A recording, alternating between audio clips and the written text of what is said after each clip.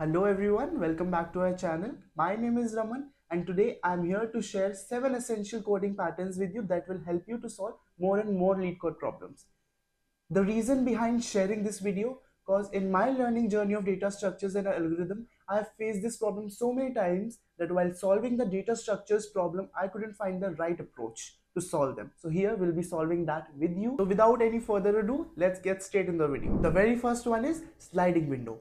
So we use this when we are working with the continuous subset, especially in strings and arrays. It's perfect for finding maximum and minimum values within a range. Just remember, with the sliding window, you are either increasing the size of the window to include more important data or shrinking it to discard unnecessary data. This way, you can focus on that part of data which you care about. The reason behind using this pattern because the time complexity of this is way much more better than the brute force. So here are the example questions that you can solve on coding platforms. The very first one is longest substring without repeating characters, and the another one is maximum sum of subset of particular length. However, you can solve multiple problems on different kind of platforms, but these are the two that I've shared. So the next pattern is two pointers. This is ideal for sorted arrays or situation where we need to work from both the ends of the data.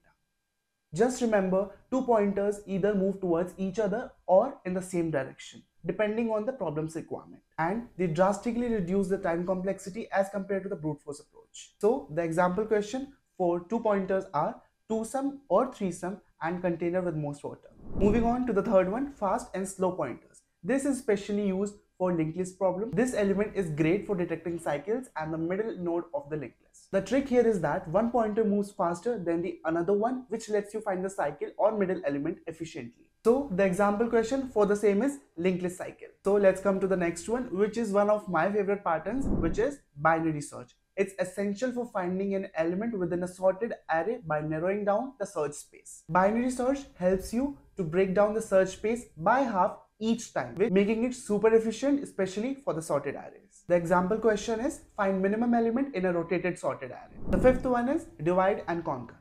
Divide and conquer is all about breaking down a problem into subparts and then solving each and combining the results all together. For example, we split the array and solve each half and then combine the result.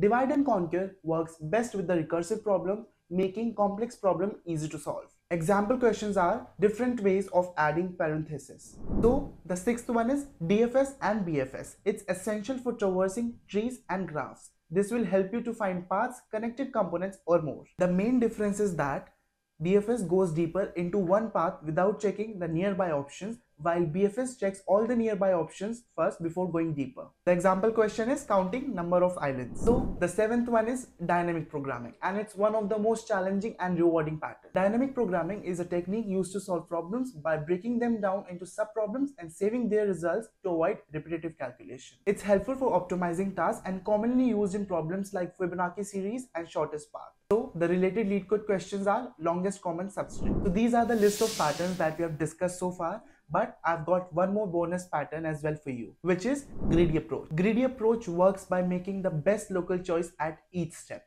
in hope that it will lead to a globally optimal solution. They are useful for optimizing problems, especially those involving maximizing or minimizing some values or costs. In greedy approach, once you make a choice, you don't backtrack. So it's efficient but doesn't always work. So you have to make sure that it applies to the problem. And at last, the related lead code questions is traveling salesman problem. So this is it for today's video, and if in case you want to check out more details about the patterns that I have shared today, you can check out the description. So if you found this video helpful, don't forget to like, subscribe and hit the bell icon right next to it.